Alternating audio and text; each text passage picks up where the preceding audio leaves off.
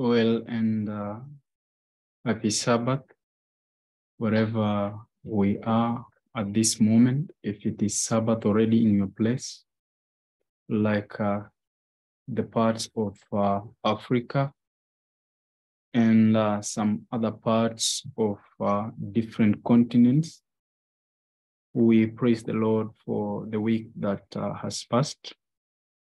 And we want to give glory to him for the Sabbath he has given unto us, so that we may rejoice being in his presence and being able to learn a few things that he would like us to learn. And so I want to go into our late night presentation today. And we are looking at the issue, the Israel of God journey to the promised land then and now. And so let us pray and ask the Lord's blessings as we go through this. Dear Father in heaven, we are so joyous that it is the Sabbath day, where we have twofold blessing, both for physical and spiritual rest in thee. You have bidden us to come unto thee, we who are heavy laden, and you shall give us rest and peace to our soul. That is exactly what we need, and we need the ministration of heaven as we approach you. For Lord, we are human beings, and the things of heaven, it's only you who can guide us to do them aright.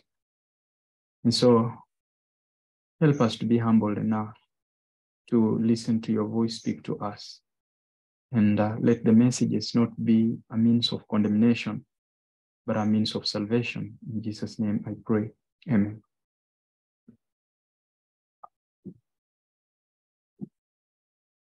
And so I'd like us to look at this special issue about the journey of the Israel of God from bondage, Egypt, to the promised land, which is Canaan.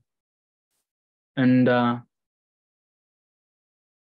mainly I'll be looking at the book of Deuteronomy chapter 13. Deuteronomy chapter 13. The setting of the book itself, the book of Deuteronomy, is after the book of the other four books of the law. Now, Deuteronomy is not a standalone book. It is a repetition of what you find in the book of Numbers. And why does God go into much about repeating the things he has already spoken to his people?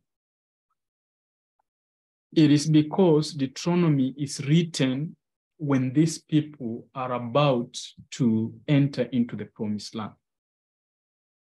It was after 40 years of wandering in the wilderness, the terrible wilderness, and those who had rebelled against God had died, and here was a new generation, and it behooved Moses to retell the story of Numbers to them. I believe this is where David got the idea of retelling also his generation of the same things when the heathens were raging, the people imagining vain things, and the children of Israel were warring after Baalim. David had to write the book or to retell the account of the Israel in the second chapter of Psalms, or the second division of Psalms. And in verse 7, David says, I'll declare the decree. The Lord has said unto me, thou art my son, this day have I begotten thee. So there was a retelling of the story to the new generation who had not been there, or who may have forgotten the things that the Lord has spoken to their fathers. And so in the book of Jeremiah chapter 6, verse 16, we are told, thus saith the Lord, stand ye in the way and see and ask for the old paths, where is the good way? and walk therein, and ye shall find rest for your souls. But they say, we will not walk therein. So the reason of things being rehearsed is so that the people may revisit their history, that they may not be found on the negative side of the equation. And so the question arises, who is there that is asking for the all pass? The wilderness wandering was not only ordained as a judgment upon the rebels and murmurers, but it was to serve as a discipline for the rising generation, preparatory to their entrance into the promised land. There is nothing new under the sun. People are not even concerned. They are about to miss heaven forever. The children of Israel were taken through the land, the wilderness land, from Egypt to Canaan. And we are like we are in a wilderness, also the Israel of God, journeying to the promised land. And so their story is our story. Their history is our present news, that we may learn from them, and we may be able to seek the Lord, peradventure that he may be found in this time.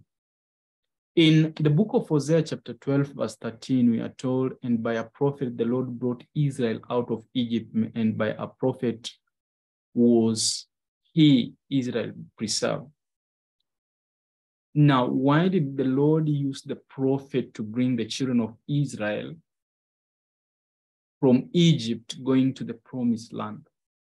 We get a hint in the book of 2 Chronicles, chapter 20, verse 20, where Jehoshaphat tells Israel, and they arose early in the morning and went forth in the wilderness of Tekoa. And as they went forth, Jehoshaphat stood and said, hear me, O Judah, and ye inhabitants of Jerusalem. Believe in the Lord your God, so shall ye be established, and believe in his prophets, so shall ye prosper. Is it that the people, by forsaking the words of the prophets, they do not prosper? And you cannot say that you will listen to God and reject his prophets, because his prophets are his instruments. And so the reason why you see the church being in the state it is, the whole Christendom, is that it has rejected true prophets, but it is interested in false prophets. And so the churches are not prospering. And at the same time, the churches cannot be established, for if you reject the prophet, then you reject the one who have sent him. It is not a wonder that in this wilderness, as we journey forth just about to the borders of heavenly Canaan, no one is ready to stand and tell the remnant and professed church to believe in the Lord and the prophets. Hence, we are not established and are not ready to prosper in possessing the inheritance. And so let us look at the book of Deuteronomy chapter 13. It is analysis. Deuteronomy chapter 13, verses 1 and to 3, we are told, if there arise among you a prophet or a dreamer of dreams, and giveth thee a sign or a wonder, and the sign or the wonder come to pass, whereof he spake unto thee, saying, let us go after other gods, which thou hast not known, and let us serve them. Thou shalt not hearken unto the words of that prophet or that dream of dreams, for the Lord your God proveth you to know whether ye love the Lord your God with all your heart and with all your soul. That is Deuteronomy chapter 13. And we are looking at the history of the Israel of God from the land of Egypt to the land of promise, then and now, that their journey is our journey, and what kind of lessons can we learn from their journey. And so the general counsel that you find in the book of Deuteronomy chapter 13, verses 1 to 3, is that the main purpose of them is to avoid the people who will come to them as true prophets, or the prophets of the Lord and seduce them to go after the strange gods. And so the people of God, during their journey from Egypt to Canaan, they were able to be seduced with those people who purported to be the messengers of the Lord, but they were not messengers of the Lord. And here in the antitypical journey from Egypt to Canaan, or from the land of bondage to the promised land, Jesus warns us in the book of Matthew chapter 24, take heed that no man should deceive you. As Israel was deceived then by people like Balaam, so today we shall have amongst us also those who will say they are Christs, but it shall turn out to be a lie. And how can we counter-check or check those who are saying that they are the prophets of the Lord? To the law and to the testimony, if they not speak according to this word, there is no light in them. That is Isaiah chapter 8, verses 20. And so the Lord says that thou shalt not hearken unto the words of that person, that dreamer.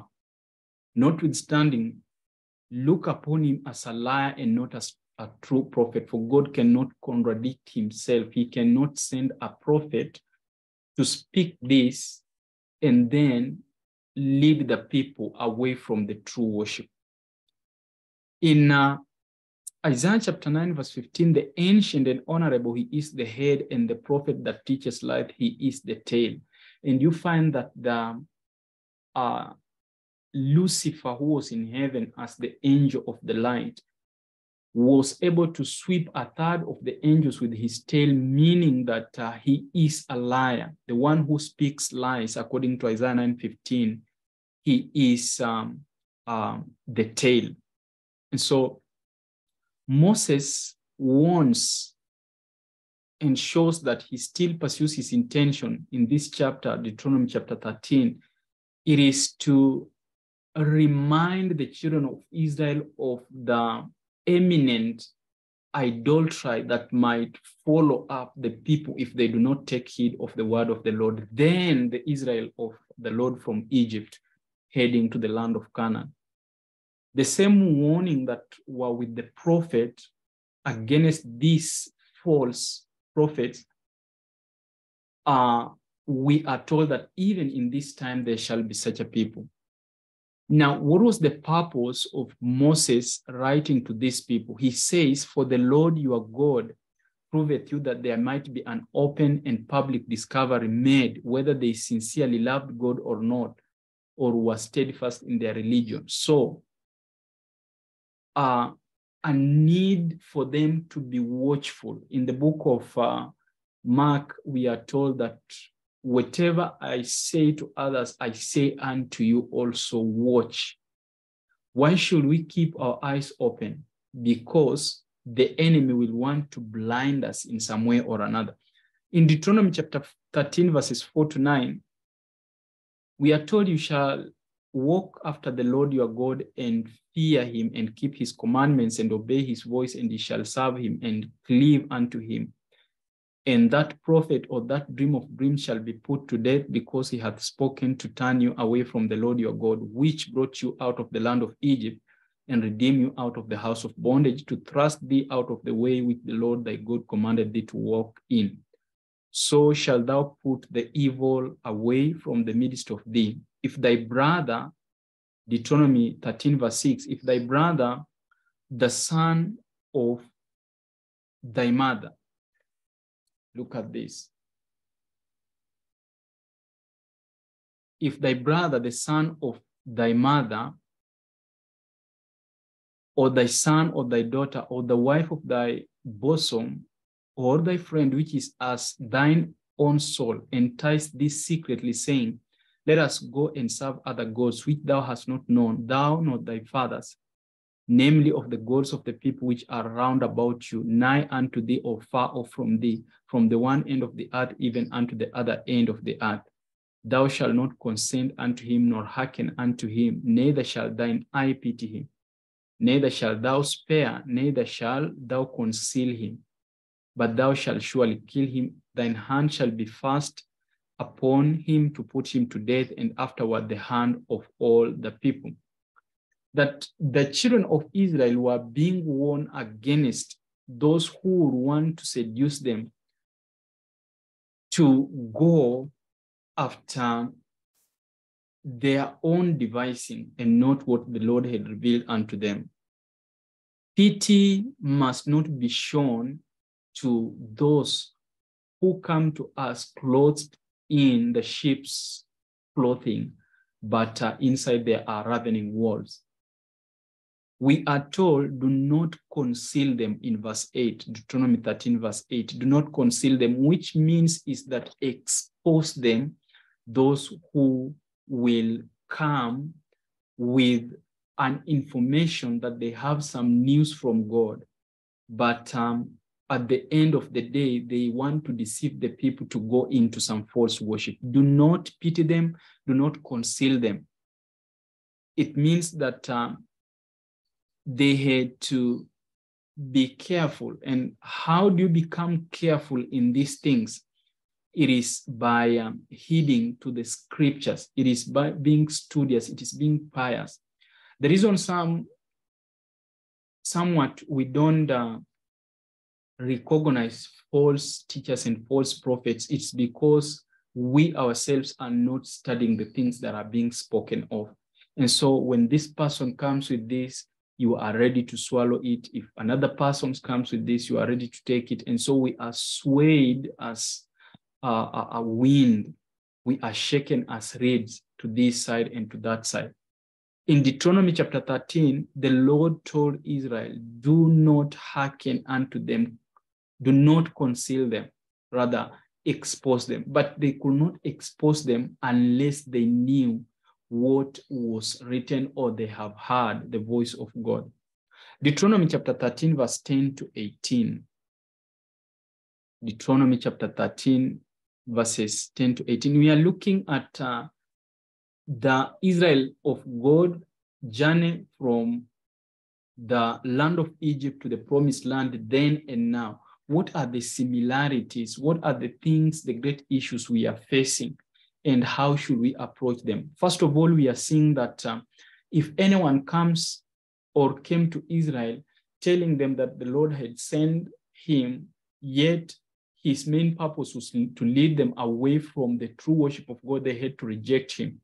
Also unto us, we are to do the same. And the only way we can know this is ourselves if we are studying for ourselves. In Deuteronomy 13, 10 to 18, and thou shalt stone him with stones that he die, because he hath sought to thrust thee away from the Lord thy God, which brought thee out of the land of Egypt from the house of bondage. And all Israel shall hear and fear, and shall do no more any such a wickedness as this among you. If thou shalt hear, say in one of thy cities, which the Lord thy God hath given thee to dwell there, saying, certain men, the children of Belial, are gone out from among you, and have withdrawn the inhabitants of their city, saying, let us go and serve other gods which you have not known. Then shalt thou inquire and make search and ask diligently, and behold, if it be truth, and the thing certain that such an abomination is wrought among you, thou shalt surely smite the inhabitants of that city with the edge of the sword, destroying it utterly, and all that is therein, and the cattle thereof with the edge of the sword, and thou shalt gather all the spoil of it unto the midst of the street thereof, and shall burn with fire the city and all the spoil thereof every whit. For the Lord thy God, and it shall be an heap forever, it shall not be built again. And there shall cleave not of the cast thing to thine hand, that the Lord may turn from the fierceness of his anger, and shew thee mercy, and have compassion upon thee, and multiply thee, as he hath sworn unto thy fathers. When thou shalt hearken to the voice of the Lord thy God, to keep all his commandments, which I command thee this day, to do that which is right in the eyes of the Lord thy God. So another point that we are finding is that if these things happen, it will not just be to expose them, but rather we shall have to destroy the cities of those people who could have enticed Israel to go into whoredom and idolatry. This means any kind of ecumenism was prohibited then. You shall not join into these people discussing even any good agenda that they may be having, because their main purpose was to lead you into the wrong path so that you may not end up in the promised land. So any kind of ecumenism, whether it were good, thou shalt not join in it, but thou shalt destroy their agenda, whether good or bad. And then you shall destroy their cattle. What was wrong with the cattle that they should be destroyed when it is only the people that had sinned? You have to remember that the ancient nations used to sacredly hold unto their animals. They used to hold their animals sacred, and that is what they worshipped. Rather than worshipping God, some of these nations worshipped their animals. And so their cities were to be destroyed together with their cattle, which they had dedicated as their gods. Nothing was to be incorporated in the worship of the true God that had been practiced by pagans and heathens, or had been introduced by the false prophet. In Deuteronomy chapter 7 and in Deuteronomy chapter 12, we find in chapter 7, you shall not even give thy daughter or thy son for marriage to these people. In chapter 12, we are told, thou shalt destroy their altars. Thou shalt not build even the sanctuary or the steps to the altar as they did, lest you be revealed your nakedness to the Lord and the Lord smite you from his sanctuary. Why? Because their services and how they conducted them was centered upon the worship of their gods of woods, animals, and the gods that will not save, the gods that were moved by the hands of men. And also the practice, the things that they did on the altars were things which were prohibited. Take an example of making their sons go through fire and dedicating them to their god Molech. These are the things that the Lord wanted the Israelites to remove amidst them. And we can mention, sometimes when we go to idolatry, when we talk about idolatry, we talk only of maybe worshiping these strange gods or Trinitarian gods and all that stuff. It is beyond that. Idol worship will entail, you go back to the book of Exodus chapter 20 and you look at the commandments, the commandment number 1 and the commandment number 2. Anything that really is not prescribed as part of the true worship then will fall under idolatry, because you are esteeming that thing above the Lord your God. And so anything that is not the revealed will of God, and it leads people to themselves and away from centering their thoughts to God in the sanctuary of the Lord, should be prohibited. Be it in dress reform, be it in music, any reforms, or be it in church order, organization, and discipline.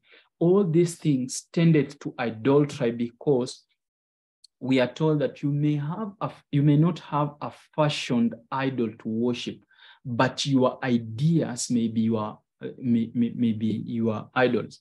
And so some of us in our churches, we abhor so much what Israel did, creating a golden calf or molding a golden calf and worshiping, bowing down to it. But you may find that we have made our theology our gods. We have made our doctrines our gods. And so idolatry exists amongst us on the highest level, so much that the common person in the church may not understand it, but the people who are looking into these things, who are reading their Bible, they may get to an understanding that this is a form of idolatry which people are really practicing. And so in case of the general defections of any place of idolatry, the judgment upon it is here determined in the book of Deuteronomy chapter 13. The dwellers of that city shall be destroyed, and their name shall be wiped out of the records of the earth. And, you know, with the Israel of old, we find that the Lord visited them immediately when they did something wrong. But then, look at this in the book of Ecclesiastes. Why do we go on doing the things that we are doing? That is the question that I ask myself. Because sendeth against an evil work is not executed. Ecclesiastes chapter 8, verses 11 to 13. Because sendeth against an evil work is not executed speedily. Therefore, the heart of the sons of men is fully set in them to do evil. Though a sinner do evil 100 times and his days be prolonged, yet surely I know that it shall be well with them that fear God, which fear before him. But it shall not be well with the wicked, neither shall he prolong his days, which are a shadow, because he feareth not before God. And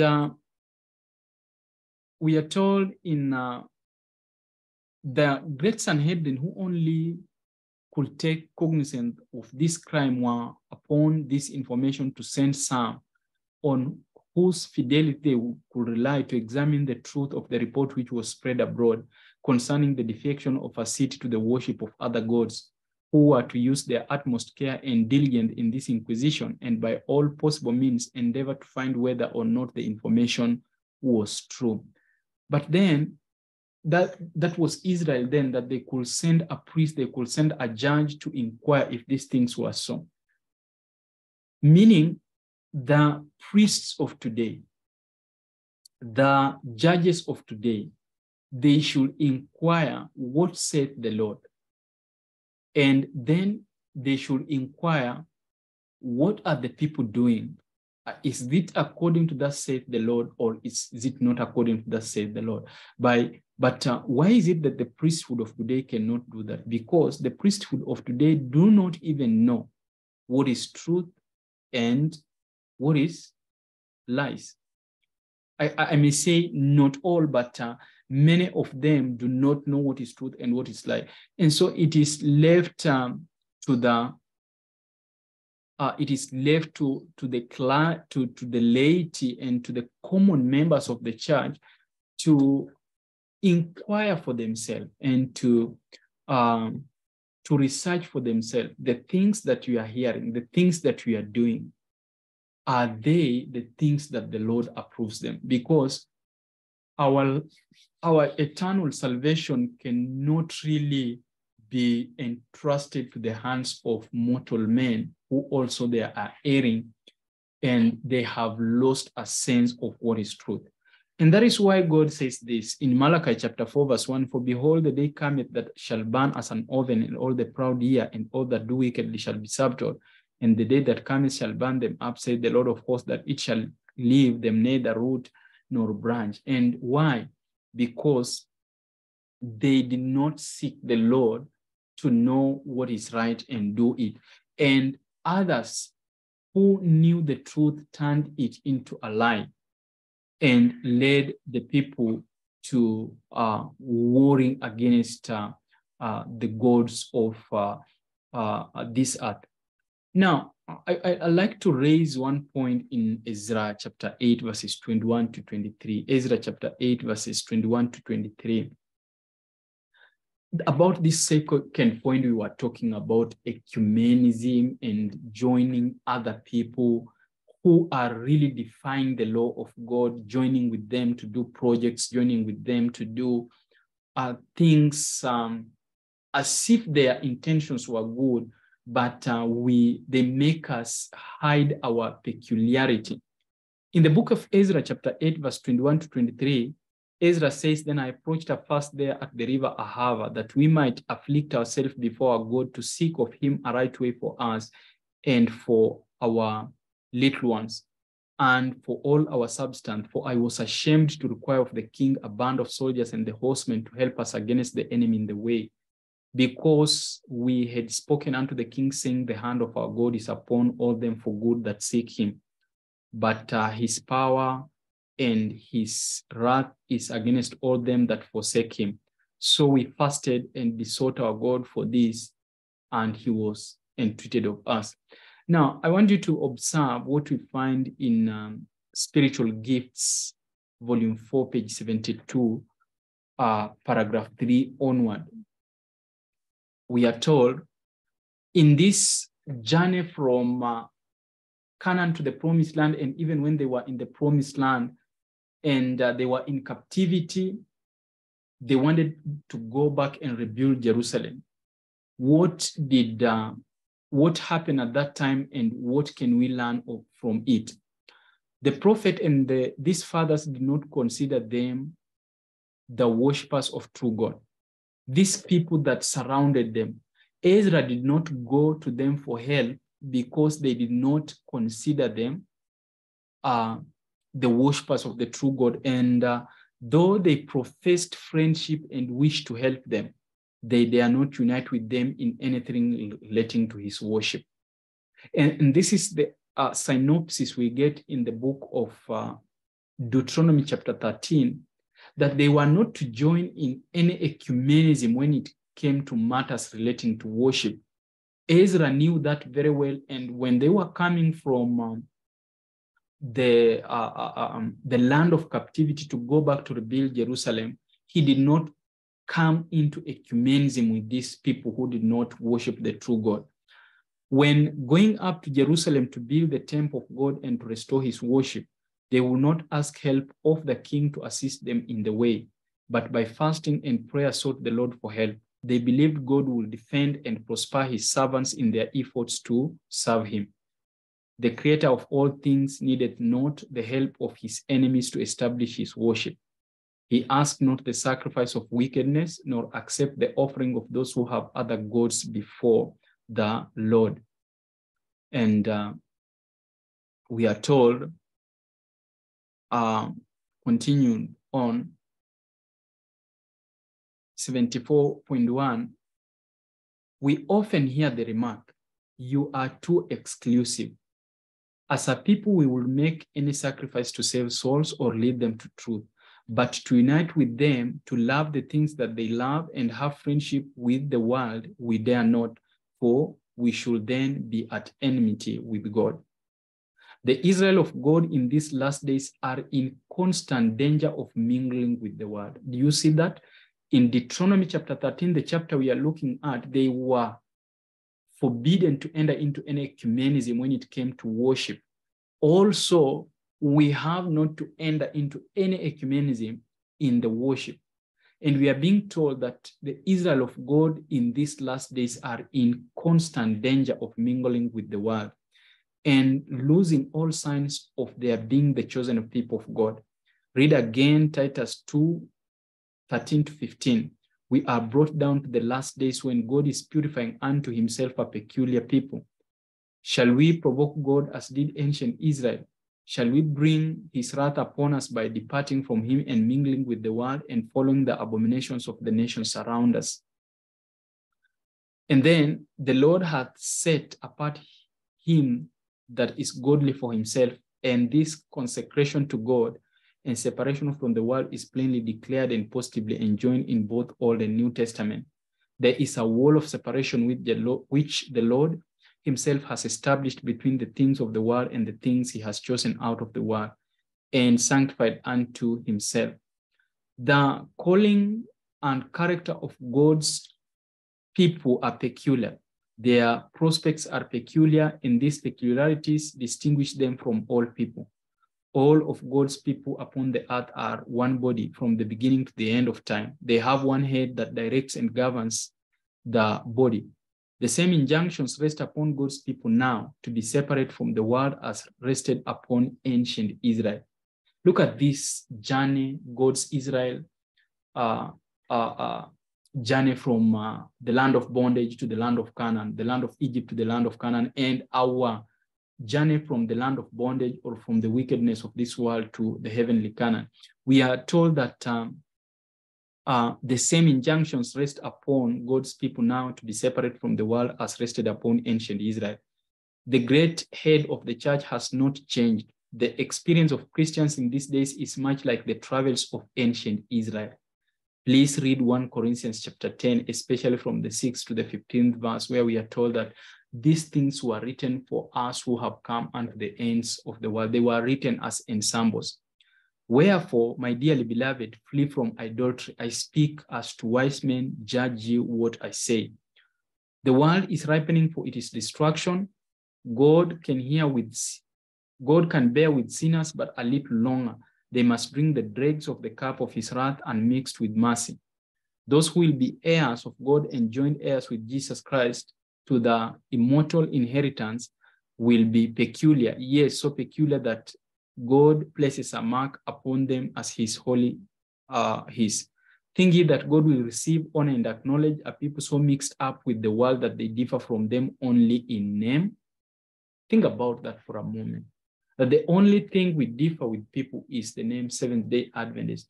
But our ways of life, our ways of talk, our health message, and our dress message, our character formation, our ways of worship, our ways of music, our ways of sacrifices, our ways of tithing and offering is none different from what the other people are doing. Do you think God will accept a people just because of their name, but their character is the same as the character of all the other fallen churches? God forbid. If he told Israel to avoid these things, and the Israel of God from the beginning to the end is one and led by one head, how do we think that he will accept anything less of what he required of the ancient Israel? It cannot be. And so let us take heed about the end time issue before us. We are journeying from the land of Egypt to the land of Canaan, and here we are as the Israel of today, journeying from the ways we did things as Gentiles and enjoining ourselves to the Israel of God by following what is revealed in his word. And so we are again told that in the book Maranatha, many of the prophecies are about to be fulfilled in quick succession. Every element of power is about to be set to work. Past history will be repeated. All controversies will arouse to new life, and peril will beset God's people on every side. Intensity is taking hold of the human family. It is permeating everything upon the earth. Maranatha, page 30, paragraph 4. Study Revelation in connection with Daniel, for history will be repeated. We, with all our religious advantages, ought to know far more today than we do know. That is paragraph 5. And then we are told, whatever, or we have no time to lose. Troublous times are before us. The world is stirred up with the spirit of war. Soon the scenes of the trouble spoken in the prophecies will take place. The prophecies in the 11th of Daniel has nearly reached its complete fulfillment. Much of the history that has taken place in fulfillment of this prophecy will be repeated. In the 30th verse, a power is spoken of that shall be grieved and return and hath indignation against the holy covenant. So shall he do. He shall even return and have intelligence with them that forsake the holy covenant. Scenes similar to those described in these words will take place. We see evident that Satan is fast obtaining the control of human minds who have not the fear of God before them. Let all read and understand the prophecies of this book, for we are now entering upon the time of trouble spoken of in Daniel chapter 12. Now, why are these prophecies so much of important to us when it is about rising and falling of nations? We are told in another place, and I'll give you just a reference right now.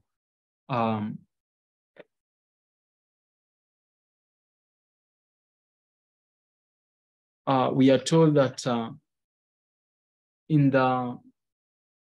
1 SM, page 406, paragraph 1, the prophet of the Lord says, we want to understand the time in which we live. We do not half understand it.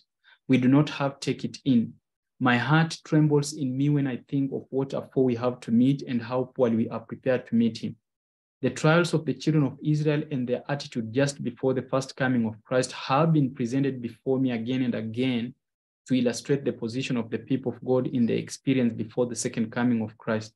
How the enemy sought every occasion to take control of the minds of the Jewish, and today he is seeking to blind the minds of God's servants that they may not be able to discern the precious truth. And so you find that even after these people entered into the land of Canaan, they corrupted themselves until God sent them into captivity. And after being sent into captivity, and God again seeing mercy and bringing them out of captivity, these children of Israel, do you know what they did? They followed after the Roman customs. They followed after the education they got in Egypt, in Medo-Persia, in Greece. They carried all that dirtiness into their new land, into their new life in Israel. And so this was the main purpose of Satan, to really make the children of Israel be taken out of the promised land. But today he is repeating the history so that we may not even step in the land of promise. The children of Israel, peradventure, they were able to enter into the land of Canaan, but they did not enjoy it. Soon they were taken out of it because of their corruption, because of their idolatry, because of their adopting the systems of the fallen nations and the fallen churches, the heathens and the pagans. And the same purpose that Satan had for these people then, it is the same purpose that he is having for us. In PP 689, paragraph 1, PP 689, paragraph 1, we read thus. Satan was determined to keep his hold on the land of Canaan. And when it was made the habitation of the children of Israel, and the law of God was made the law of the land, he hated Israel with a cruel and malignant hatred and plotted their destruction. Through the agency of evil spirits, strange gods were introduced, and because of transgression, the chosen people were finally scattered from the land of promise. Now look here, this history, Satan is striving to repeat in our day. God is leading his people out from the abominations of the world that they may keep his law. And because of this, the rage of the accuser of our brethren knows no bound. The devil is come down unto you having great wrath, because he knoweth that he hath but a short time. Revelation chapter 12, verses 10 and 12. The antitypical land of promise is just before us, and Satan is determined to destroy the people of God and cut them off from their inheritance. The admonition, watch ye and pray lest you enter into temptation, Mark 14:38, was never more needed than now. The word of the Lord to ancient Israel is addressed also to his people in this age. Regard not them that have familiar spirits, neither seek after wizards to be defiled by them. For all that do these things are in an abomination unto the Lord. Leviticus 19:31 and Deuteronomy 18, verses 12. And so we have the history of the children of Israel in the book of Leviticus chapter 13. And then the Lord is speaking unto us again. When the children of Israel corrupted themselves after even entering into the land of Canaan, they were sent the prophet Elijah. And we are told also that before the dreadful and terrible day, before the great and dreadful day of the Lord, God shall send Elijah the prophet before that day. And what was the work of Elijah as we bring this to a close? What was the work of Elijah? In Deuteronomy 13, we have been told, regard them not who have strange gods. In Deuteronomy 6:15, we are told, you shall not go after other gods of the people which are around about you. As I have told you in Deuteronomy chapter 7, verses 1 to 6, also they are warned against this kind of idolatry and kind of worship in their altar. And so Elijah was sent in Israel after they had entered into the promised land or the land of Canaan to be able to stand against this false worship that was in the land, so that the land may be cleansed and the people may be cleansed, that the Lord may have a people who will worship him in truth and spirit. And before the second coming of Jesus Christ, the same has to happen. And Elijah has to be sent to cleanse the church from the abomination that is happening, the false worship that we are having amongst us, the false gods we are having amongst us. We are told that in a special sense, Seventh-day Adventists have been sent in the world as watchmen and light bearers. And to them has been entrusted the last warning for a perishing world. On them is shining wonderful light from the word of God. They have been given a work of the most solemn import, the proclamation of the first, the second, and the third angels' messages. Now, when you look at Revelation chapter 14, the first angel's message is fear God, for the hour of his judgment is come. The second angel's message is Babylon is fallen because she had made the earth drink the wine of the wrath of her fornication. So we are to warn the world that they are in the antitypical day of atonement, and God regarded their character as the most important thing than any other thing. And you cannot have a right character if you don't have fellowship with Jesus Christ, which will enable you to keep his commandments and not be at defiance with them. You cannot proclaim Babylon is fallen when you are enjoying her culture, her social amenities, and all this stuff. And then we have the third angel's message, which is the most solemn message, righteousness by faith, that we do not have to walk by sight, but we have to walk by faith. Everything has to be the providence of God, and we should not sway a jot from the revealed will of God to be ministered to by those who are enemies of God. And so solemn messages have been entrusted to them to proclaim to the world. There is no other work of so great importance. They are to allow nothing else to absorb their attention. The most solemn truth ever entrusted to mortals have been given us to proclaim to the world. The proclamation of this truth is to be a work. The world is to be warned, and God's people are to be true to the trust committed to them. They are not to engage in speculation, neither are they to enter into business enterprises with unbelievers, for this will hinder them in their God-given work. Now, I can assure you that we cannot proclaim the first angel's message that we are in the Day of Atonement when we do not even understand what the Day of Atonement looked like and what was required of Israel. And most of the church members, the clergy, the laity, and the normal congregant doesn't know what is the Day of Atonement per se. In Deuteronomy chapter 11, verses 26 to 28, behold, I set before you this day a blessing and a curse. A blessing if you obey the commandments of the Lord your God, which I command you this day, and a curse if you will not obey the commandments of the Lord your God, but turn aside out of the way which I command you this day to go after other gods which you have not known. And so the prophet Malachi is sent to restore true worship in Israel. And let us have a glimpse of the Elijah of that day and the Elijah of our time. Come to Mount Carmel, and what is the problem at Mount Carmel? The people had gone after Baalim to worship the god of Ashtaroth and to worship all the gods of Sidonians. You can read that in the book of Jeremiah chapter 7. You can read that in the book of Ezekiel chapter 8 and Jeremiah chapter 44. All these chapters will tell you what they were doing. And so Elijah was sent unto that nation that had corrupted itself from the true God.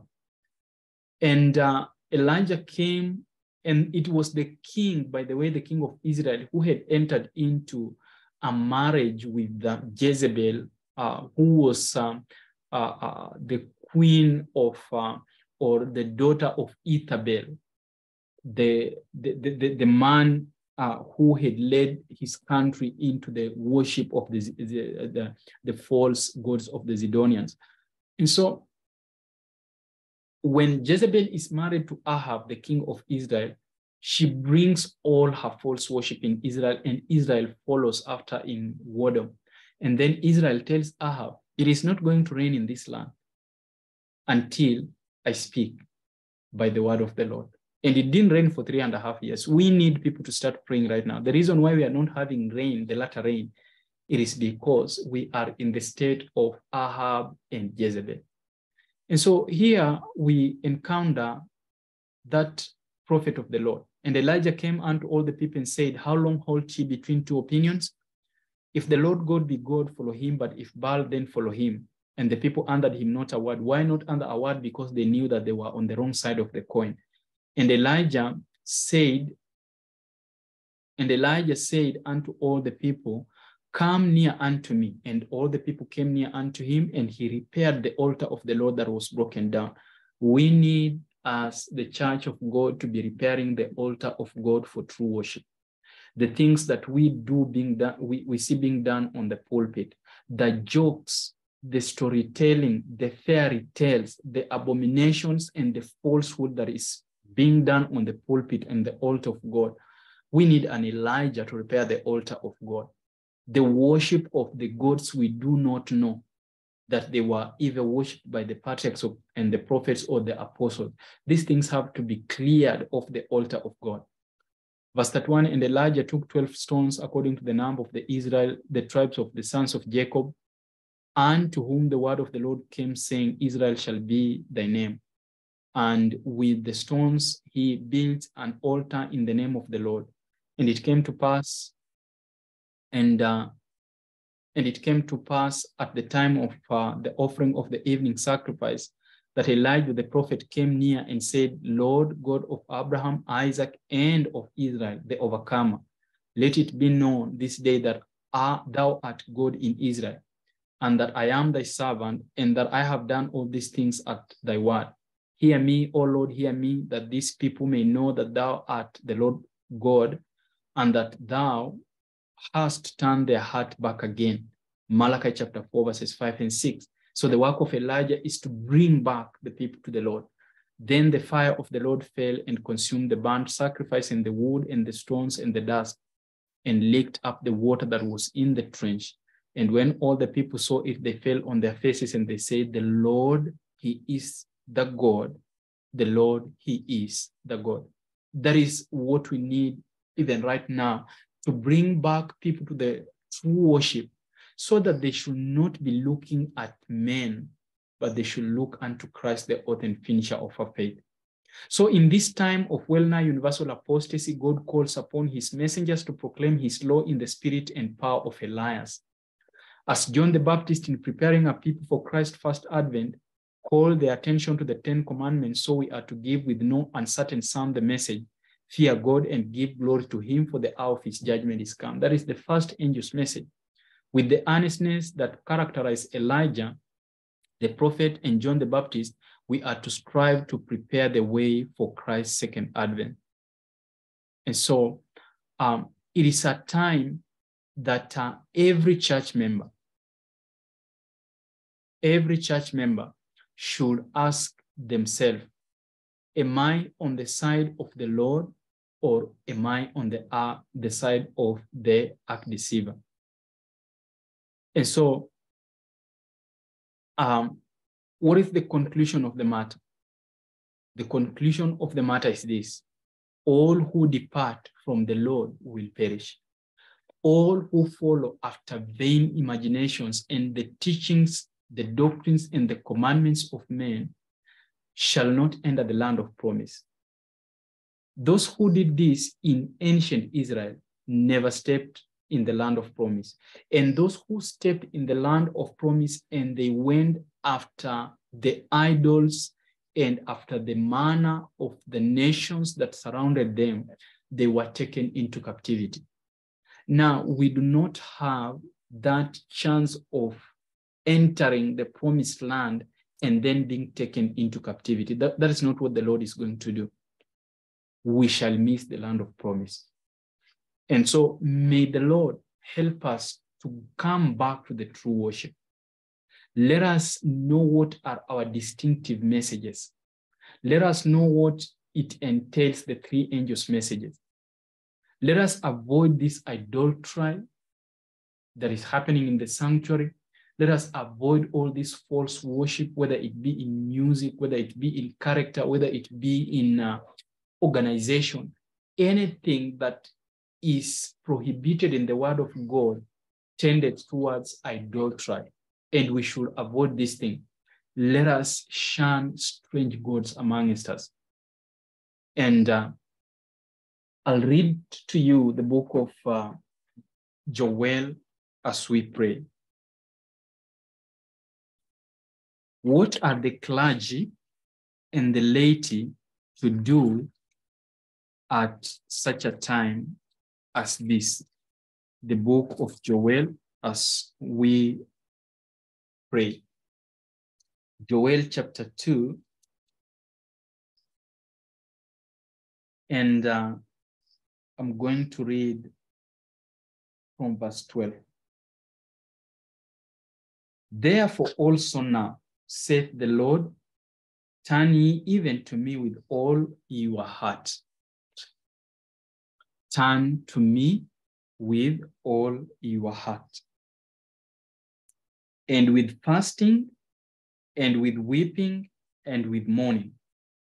And rend your heart, and not your garments, and turn unto the Lord your God. For he is gracious and merciful, slow to anger, and of great kindness, and repenteth him of the evil.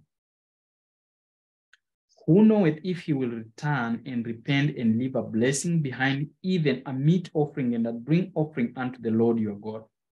So blow the trumpet in Zion, sanctify a fast, call a solemn assembly.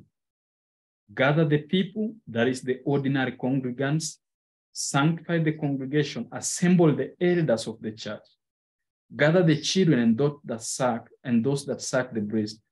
Let the bridegroom go forth of his chamber and the bride out of the closet. Those who are having all these delicacies of this world and still think there is a lot of time to be involved in merrymaking, let them come out of these celebrations.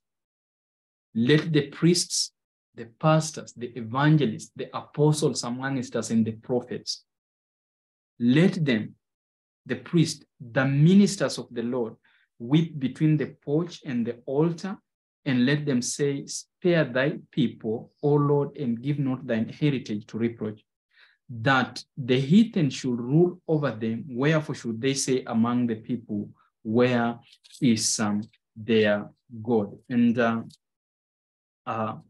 in the book of Hosea, chapter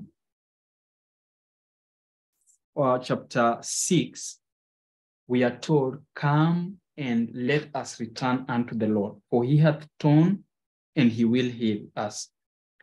He hath smitten and he will bind us up. After 2 days will he revive us. In the third day he will raise us up, and we shall live in his sight. Then shall we know, if we follow on to know the Lord. His going forth is prepared as the morning, and he shall come unto us as the rain as the latter and former rain unto the earth. And so we have been praying for the latter rain. There have been sessions from 2015 about praying for the latter rain, 10 days of latter rain, 100 days of latter rain. But from 2015 until we are 2023, it doesn't seem like there is latter rain falling on the church. And why is this? Because there has been a departure from the simplicity of the gospel and worship and the primitive godliness that was to be found amongst the holy men who worship God in truth and in spirit. It is a time we return to the Lord in simplicity, in the primitive of godliness, and the latter rain that we have been praying for. It will come automatically, even as our character is transformed, as even we have a relationship with Jesus. What we need right now is a relationship with Jesus, and how I pray that every one of us will have that relationship. Let us pray. Again, Father, we thank you because all that is lacking can be supplied by thy Son in our lives. And so let Jesus, who reigns over our souls, take our hearts and seal them for thy courts above in heaven, that, Father, he may sprinkle clean water on us, that we may be washed from all our idols, that we may offer an offering in righteousness, sacrifices which are not abominable in thy sight, but sacrifices which are acceptable. You tell us that we may offer ourselves as a living sacrifice. Lord, we can't because we are so full of selfishness, but when Christ is enshrined in us, we can be able to surrender ourselves. And so be it, Lord, because repentance is a gift, we request that you may give it unto us, that we may repent of our idolatry, we may repent of our false worship, that we may bring back the true worship to thee and thy Son, and not to be centered upon men and looking unto men and teaching the doctrines and the commandments of men. Thank you for the Sabbath blessing. Be with your children all over the four corners of the world. This is my plea in Jesus' name. Amen. Wishing you all a happy Sabbath, and wherever you are, may the blessings of the Lord attend to you.